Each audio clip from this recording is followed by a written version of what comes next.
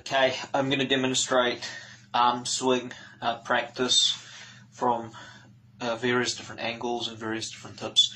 So the first thing to do is, important with arm swing is elbows bent and hands should be loose. Wiggle fingers to prevent tightening up throughout the whole arm, throughout the shoulder. Because if you get tight here, like you get tight, locked, tight, and then tight throughout the whole, like a hand, forearm, shoulder, right up to the tension in the mouth. So the things to do is remember to keep the fingers loose. You can wiggle them in order to keep them loose.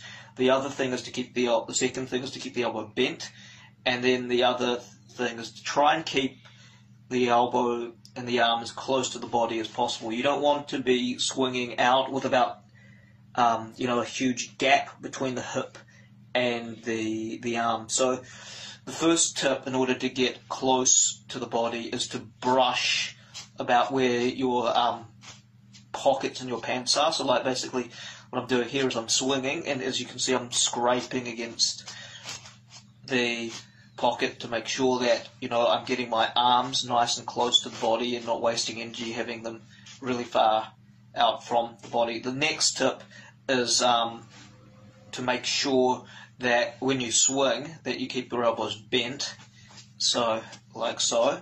Then the next tip is to make sure that the hands come up nice and high. So for example, in 1 and 200 meter sprints, you want your hands to come up, while brushing. You want the hands to come up.